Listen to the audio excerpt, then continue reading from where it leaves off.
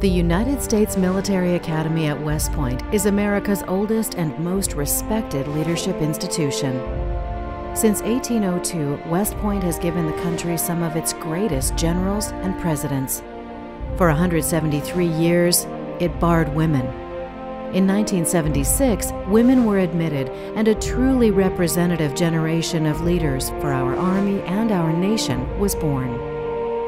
Porcelain on Steel by West Point graduate Donna McAleer is the award-winning account of 14 women graduates who took an oath to defend and serve their country with honor. The women in Porcelain on Steel and the women of West Point's long gray line are real women, real leaders, not fabricated by the media. Inspirational stories of women breaking barriers are testament to their strength, courage, and perseverance. These women overcome challenges like losing a limb in battle, fighting life-threatening cancer, and dealing with the death of a spouse. They are rich, they are poor, they are black, they're white, they're Hispanic, they're straight, they're lesbian. They represent our American fabric. They forge successful careers in military and civilian life, giving back to their country and communities.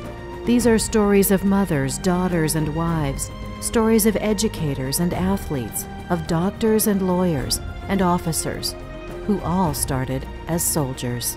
Their stories and more are told in Porcelain on Steel, Women of West Point's Long Gray Line.